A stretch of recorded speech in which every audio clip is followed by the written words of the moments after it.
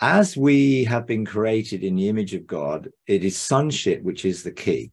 Now, Father, Son, and Spirit, from an eternal sense, are operating in a circle of relationship of thing as love, and the love that they have for one another. And there's a sense where Father, Son, and Spirit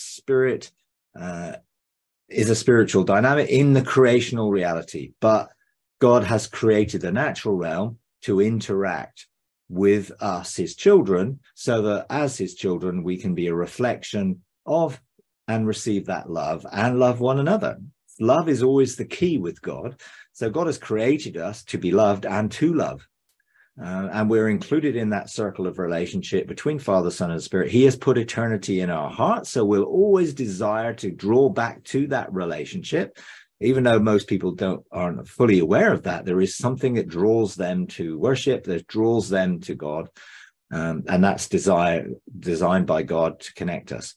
So when it comes to the realm of creation, God has created us as sons to operate in sonship towards creation, because he's created it for us. Primarily, the created realm was not created for him, but created for us. So we, as his children and co-heirs and co-creators, could begin to mature and come into an ascended state. So like him, we would also be creative. So there's a lot that God has only chosen us to do because we carry the signature of his DNA. We're made in his image and likeness. It's a race. And the angels and other beings, the angels are created as individual beings, and they have an individual identity and purpose. There are other dimensions where there are races, but they all are linked to this dimension in this realm because we are also the reference point to them. And there's something really important about who he's called us to be. Now, that's not about being arrogant. It's not about us saying, well, we're better than any other being, but we've been chosen, and we've been chosen for that purpose as his sons to administrate creation with him and go on into the ages to come and wherever that would lead. So in a sense, there is joy in his heart, and we are part of that. And he wants his joy to be in us, so our joy can be filled. And in a sense, you know, this co-heirship will lead to co-creatorship. Then as sons, we will be creative. And we outwork that creativity in every day in our lives to a degree, but there is a whole degree of being able to create as God creates by calling things that be not as if they are and seeing things form. Now, that also starts with our own reality, choosing the reality that aligns to the Father's heart and his intentions around our lives. So creation responds to us and forms that reality, or collapse that quantum wave function into the reality and the things we exist. But we need intimacy of the Father's heart to know his intentions. Jesus only did what he saw the Father doing. And that's what the Father wants, in intimacy of relationship, being face to face, heart to heart, mind to mind, in the light of his presence. And then as his children, being an part of outworking his intentions, because we work in cooperation with him. But he does want to teach us to, in our consciousness, to be able to choose realities which align to his purposes willingly and cooperatively, and in that co-heirship and in that co-creatorship.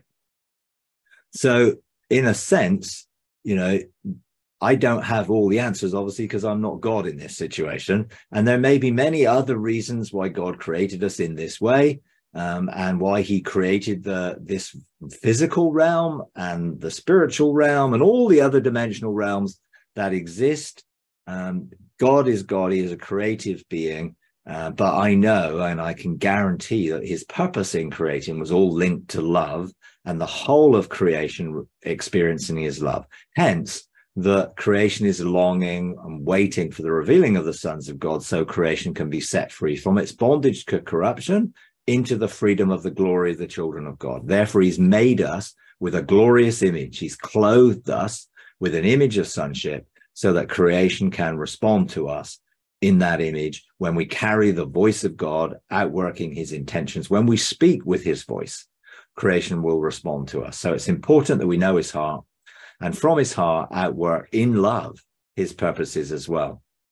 We love because he first loved us. We love one another as he has loved us. And that means that we should respond to creation in a loving manner and bringing the kingdom of God, his rulership, his dominion through love, not in any other way.